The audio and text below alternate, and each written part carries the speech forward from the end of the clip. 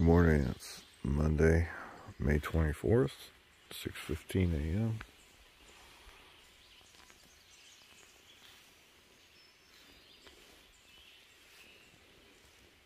That's where I ended up.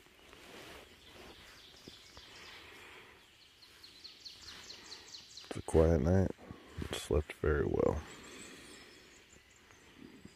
It's 8:23. Finally getting back on trail. It was fun this morning getting to sit around and chat. I'm leaving a little ahead of everybody else, but they'll catch me. Looks like it's going to be a beautiful day today. I'm looking forward to the hike. This is still a blue trail. I gotta get back over to the Appalachian trail. It's about, it's a little after 9 a.m. Just walking along, enjoying my breakfast. I forgot to mention earlier, I met another tarp camper last night, or actually this morning. I've met him before on trail. His trail name is Android. And first time I talked to him, I noticed that he had a keen attention to detail. Because we were talking gear, and he knew all of the weights and ounces for the particular gear that we were talking about, and all the specs. And I was really impressed with that. Thought I was one of the few nerds out here, but anyway, he came over this morning and he was asking me about the bugs, and then he told me he was tarp camping as well. And sure enough, I went over there and checked his setup out, and I was really surprised. He had a Hyperlite mountain gear tarp, and he had a piece of Tyvek, a bivy, and an air pad. And his tarp, he's done exactly what I've done and cut the line locks off of it and used the Andrew Skirka method of just tying the lines to the tarp with the bowline hitch. And anyway, I thought that was really cool. So he's the third, including my own tarp that I've seen, Hyperlite tarp that I've seen on this trip. So that was cool. I've seen a couple of Z-Packs tarps, and then I've seen a couple of Silk Nylon tarps. The Z-Packs, both the tarps that I saw are the 7x9 Dyneema. So anyway, it's always neat to see another tarp camper, and I love to see what they do and how they're doing it. He said he started, so Android said he started the trail with a duplex, and then he wanted to experiment a little bit, so he got his tarp set up out. And then he's, in a couple of weeks, he's meeting his girlfriend. His girlfriend's going to bring him his hammock set up, and he's going to experiment with that a little bit. So he said, all your shakedown hikes, it's hard to get the same experience as you do on a long trail, which I totally agree with. Everybody's setup is perfect when it's 70 degrees, and their experience is perfect with it. So anyway, it'll be interesting to hear what his outcome is after all three setups and doing it for an extended period of time on the trail. I need to talk goals too. I have been heading towards Bland. When I started this morning, there was 20.5 miles to Bland. And so my goal is my rough goal is to do about 15 today, and then do the last little leg the following day, which will be Tuesday. Today's Monday. And then I should get into the post office midday, of which I'll have 2 boxes to deal with. One I'm going to pick up for resupply. The other one I'm going to bump it on to Parisburg, where I will meet Betsy, and we'll just pick up the box, and then she can recycle it and send it to me later on. So that's my goals. And I guess I could do the 20.5 or whatever today and get to Bland, but why push yourself? I don't really have any driving reason to do that. So I'd rather stick with my 15, and I've been doing 15s regularly. I'm feeling better and better at the end of the day, and usually I've been able to slide something in the middle of the day, like food at the Mexican restaurant or a shower or whatever, and still able to get my goal comfortably. So it's working well. It's 10:30, and for about the last hour I've been hiking along with I was hiking along with Android and Tony. Interesting guys. Good conversation. Android is an electrical engineer. Tony's a mechanical engineer. We talked about packs, tarps, diesel engines, turbochargers, software development, project management, all sorts of good stuff. And I probably was 2.5 miles an hour, which is a lot faster than I'm used to going. So it was good. So it is coming up on 11 o'clock. Just hiking along here thinking, and the bugs are starting to turn on pretty good. I noticed a significant change in the last couple days. And I hear there's a little bit of a cooler spell coming on, which will change that temporarily. But I've been thinking about asking Betsy to bring my bug bivvy, and I had another thought that I'd like to try.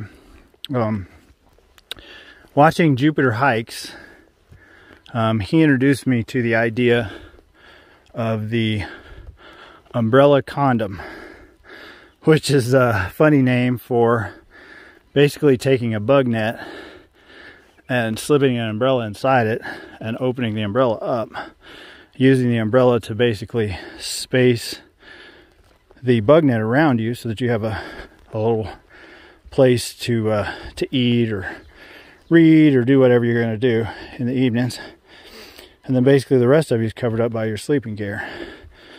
So he didn't invent that. There's a guy named Lent who is a triple crowner, and he's the one who came up with that originally. But I have a couple of hammock bug nets that are, in all, they're, you know, it's about 6 or 6.9 or something like that ounces. It's over 6 ounces in the stuff sack. So I'm gonna ask Betsy to bring me one of those and a pair of scissors.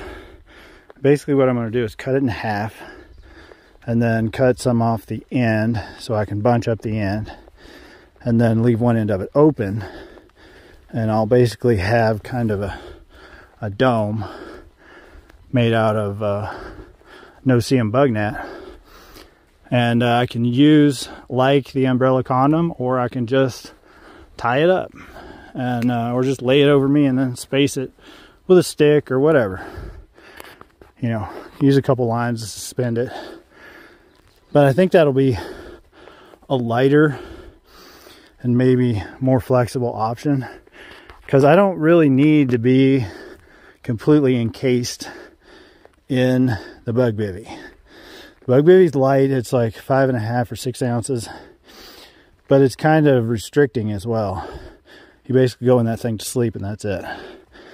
So I think I'm going to experiment a little bit and use the bug bivvy as a fallback. And if I can use the umbrella condom comfortably, then that's going to be, it's basically going to take the place of my base layer shirt in terms of weight. The base layer shirt is like 8 ounces or something like that. It's a merino wool shirt. It's very warm, but it's also heavy. I'm planning to offload it on my next visit with Betsy, and then I'll exchange it for the bug net, and that'll make me a little bit lighter. Either way, either if I have the umbrella condom or the bug bivvy, I'll still be lighter, and then be protected against the bugs if I need it. I didn't really need it last night. Even the night before when I was in the cow field and woke up with ants all over me, it wasn't like a bad experience or anything. I just brushed them off and went on. But it's apparent that they are definitely more active and going to continue to be more active. So I need to start thinking about addressing that. Also, for reference, the area that I camped last night was mile 571.3. I knew these guys would catch up with me. Is that your ring of flowers, David? Oh. Is that Brad's? Oh, I'm saying Brad and I'm looking at you. Yeah, these guys, I didn't think it'd take them long to catch up with me, so I headed out a little bit early. And I think, how far have we gone so far? Alan, you said 4.7. Yeah, okay, not bad. Here comes Tony cruising down the trail. And check out this guy's rig over here. That's pretty awesome. He's going to the bowl. I'm not sure about that, but sounds interesting. Burke's Garden. Burke's Garden. Cool. Sounds like fun. Hiking along with Brad, Alan, Mama Bear, and Kim. They're a little bit ahead. I let off the gas just a little bit. But good stuff today. We're marching on towards the next water source, which is about 3 miles or so away. So somehow it is 2 p.m. and I'm walking along with Mama Bear and Kim. And this is like an oasis. It's awesome. Washing our feet off, filtering some water. I think Mama Bear has it figured out. She's got a camp chair. But this is fantastic. If I was staying here, I would totally go for a swim right here. It's like nature's bathtub.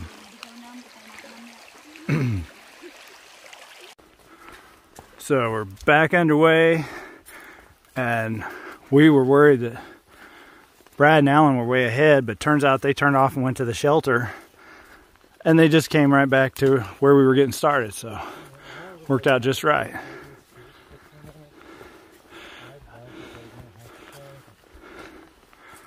Alan was stopped to soak his feet? Yeah. Okay. But he was able to do that at the shelter? Yeah. Oh, perfect. It is 4:28 in the afternoon. I'm back to walking by myself. Have been for quite a while now. I have 1.8 miles to get to a stream up here. And I think there's a big bunch planning to stay at the stream. I'm going to evaluate my options, my mileage, and everything, and see if that corresponds with what I'd like to do today. I'm thinking that I probably want to go a little bit past that. But maybe my last opportunity to get water before Bland, Virginia. So I need to sit down and have a look at that before I decide to go on. I could press on to Bland. I think there's like 8 more miles, 9 more miles to Bland. But I don't see that in the cards for today. So I'm going to play a conservative, stop, get up and go to Bland tomorrow. Hit the post office. I've got 1 resupply box to pick up, 1 box to forward. And then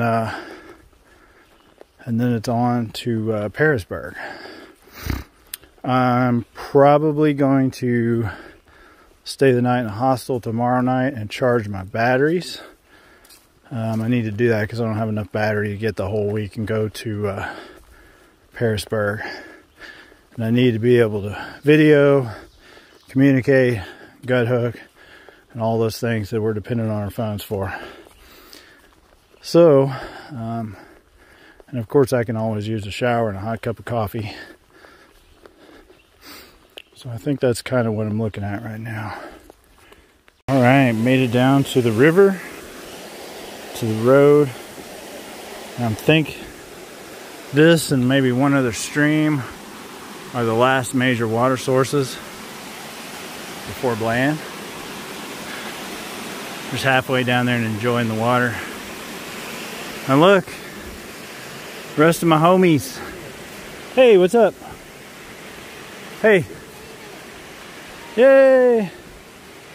How long have you guys been here?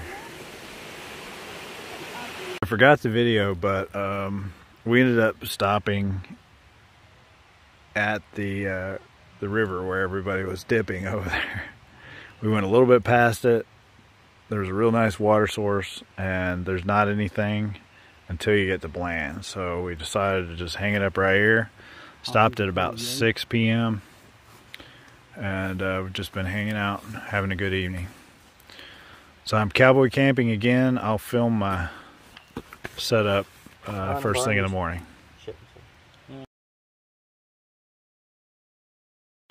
Good morning. It is 6:04 a.m. Tuesday, May 25th. I'm sitting here underneath the tarp. I'm just now getting up. There's tents all around me. The goal today is to get up, get moving, and get to Bland, get resupplied, and get down the road towards Parisburg. So here's my setup for last night. It's just a quick, lazy lean-to with the tarp. I had heard there was supposed to be a chance of rain today. Didn't know if it would start in the morning. Got no cell phone signal here, so I just threw something up real quick to make sure I didn't get rained on, just in case. It is 7:09, getting a good early start. I'm going to stop up here and get some water. And then I think it's 6.8 miles to get to the road crossing where you go to Bland. And then later on I'm going to have to figure out a way to get into Bland, because it's a few miles from where the intersection is. So I'm gonna, when I get some service again, I'll Google or something and find a shuttle. There's a hotel, or a motel actually, that has a says something about a shuttle service. They're on I-77 right next to Bland. So I'm gonna probably give them a call later and see if it's a free shuttle. See if I can put something together. I'm trying to be quiet because everybody around here is still sleeping. I'm happy to get out early though. Get a good start. I like to start early. And I think as summer goes on, I'm going to keep starting earlier and earlier. I'll probably end up starting before the sun rises. Good stuff. Up here is a group that I've seen quite a bit.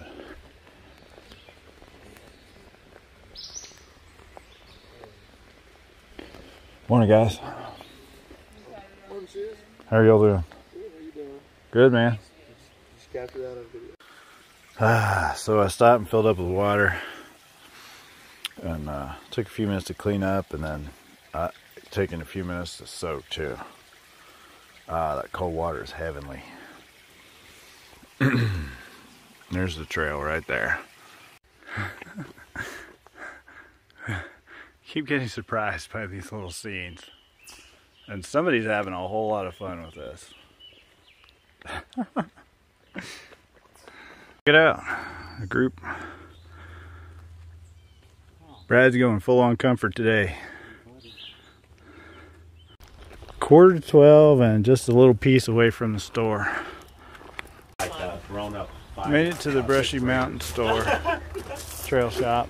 A bunch of hikers out here. I'm heading out, boss. Yeah. So and, if you have grandfathers or fathers, I got a slip on my slip on my sandals so I can go in. They've got a sign on the door: no shoes, no shirt, no service. So got to honor that. Ordered some Cajun fries. Yeah, I thought it looked like them too. And V8 juice. So, sitting here eating lunch with a bunch of hikers, and very fortunate to have met this gentleman. This is Mr. Warren Doyle. Product placement. I'm not sponsored by Arizona Mucho Mango. Just want you to know that. It's a pleasure to meet you. All right. So I just got a ride to and from the post office from Warren Doyle, and that was the most painless post office experience I've had. I was in and out of there in a flash. Wanted to take a look. This is Doughboy's. This is Doughboy's pack. So I'd say it's probably like 50 pounds or something. Anyway, finally getting ready to get back on trail. I think the trail's over there. And it's about 3 o'clock in the afternoon, so I've had some fries, got resupplied, and time to get back on the trail. Here's the trail right there. I just want to get a quick clip of this view right here. It's pretty amazing. It's Interstate 77 down there. Kind of wish I had just road walked at this point, because this little trail, I'm not sure if this actually even is the Appalachian Trail, but it's headed in the right direction. So we have to go, there's a blaze right there. We have to go across this Interstate 77. So I'm gonna put both hands on the wheel and get myself down this hill. It's crazy. My advice is stay on the road right here if you come through here.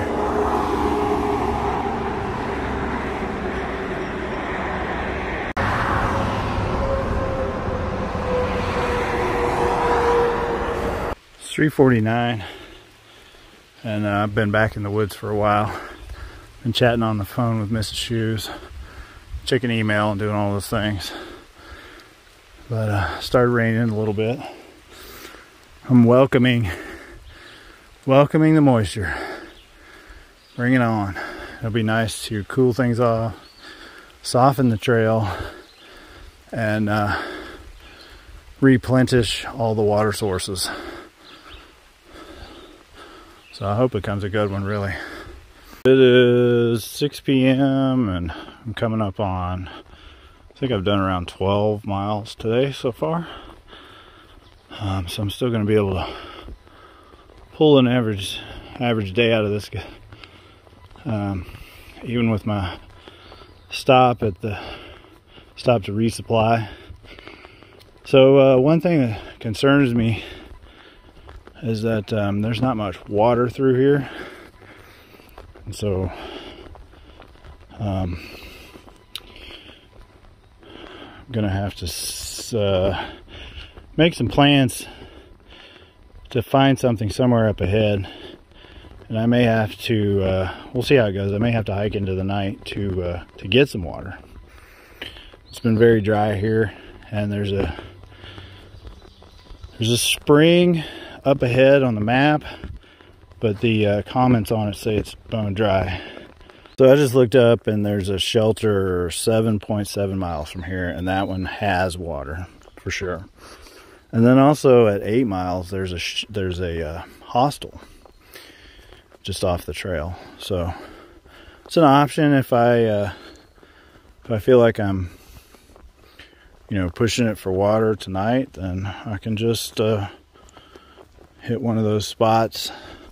I can always just conserve too, and then just not cold soak my dinner. Just eat something that's ready to go. I've got peanut butter and all sorts of things in my pack that I can just eat that don't need water to rehydrate. Conserve my drinking water, and then just hit the shelter in the morning. That's an option too. So anyway, not too worried about it. Just thinking. All right, so I just solved the water dilemma, and at mile 600.6 there's a campsite on Virginia 611, and I called my hiking buddies who are ahead, and they said that somebody had dropped 11 gallons of water there. There's 11 gallon jugs of water out there. So that is so awesome. I asked them if they would stash one? And they said, sure. So I'm going to make it my mission to get there tonight and camp out with them and take advantage of the water situation. So very grateful for whoever did that. I'm not sure what these are, but they look like kale or some kind of greens. They kind of making me hungry. They don't look, they look kind of out of place too. There's a bunch of them up there. So I've got my dinner on to soak. I've got some vegan 3-bean chili. Pretty excited about that. It's looking like I'll end up with about 15.7 for the day. And then I should get there around 9 p.m., maybe a little bit before. So pretty excited about that. It's turned out to be a really good day. The making up for all the slow time this morning on the rocks, you know, on the gravel. I had to travel on the road for a ways on the gravel. And then the time that I spent in town for resupply and all that. So it puts me a little later in the day to stop, but I'm happy nonetheless. Good stuff. I'm 600 miles into the Appalachian Trail. Can you believe it? I can't. It's crazy. Very, very happy to be here. Just past 600 miles, and I've got 7/10 of a mile to make it down here to the campsite. I'll check in when I get down here. I may have to film my setup in the morning because I'm probably going to be setting up in the dark. But that's great because I get to try out my new light. I got an O-light, AAA, you know, a single AAA battery flashlight. I'm going to try that instead of the headlight. Jupiter Hikes and Lint Hikes, both those guys claim that that works very well for them, better than a headlamp, because they can hold it down closer to the ground and it kind of projects the shadows and they get a better sense of the terrain. So I bought one. It was way cheaper than the headlight, and I was just curious, wanted to try it out, so I'm excited. It's an O-light, and I think it's a T3 or IT3 or something like that. It's a little bitty thing. I'll show it in my gear video for sure. No, that's some trail magic. I'm at mile 600.9. And I'm trying to find my friends.